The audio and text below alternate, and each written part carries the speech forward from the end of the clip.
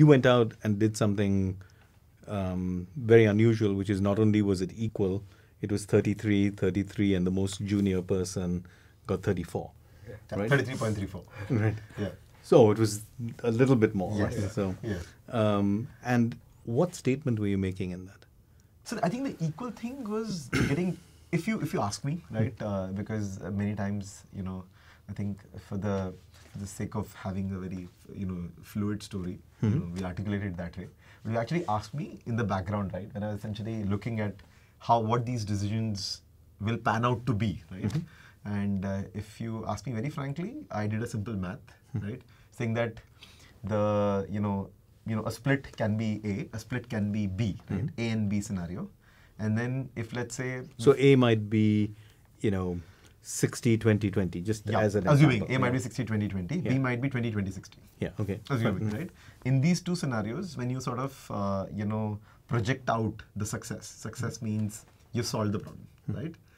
Versus you've not solved the problem. Not solved the problem, I think there's nothing for anyone, right? Once you solve the problem, and there is, let's say, assuming that you need to, attribute a monetary sort of an exit potential to that, right?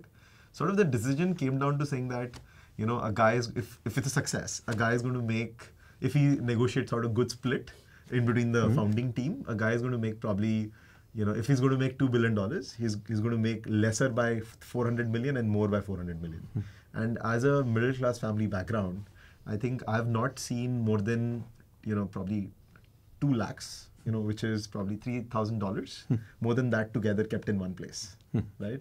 So it doesn't matter. Money was never the core motivation of starting this. I think the core motivation was this large-scale impact. And large-scale impact, anything which sub-optimizes that large-scale impact, any of these situations, unequal splits, positioning, who's doing what. Yeah, it brings in politics and division. Politics, division. Yeah. I think this would help level set everything. Between three of us, none of us today are bothered about what positions we hold. None of us are bothered about what roles we do. None of us are bothered about, in a meeting, if the meeting goes awry, right? They're not bothered about that context there, because at a fundamental level, we're connected with this unified vision, right? Unified passion, unified drive. So I think some of these rules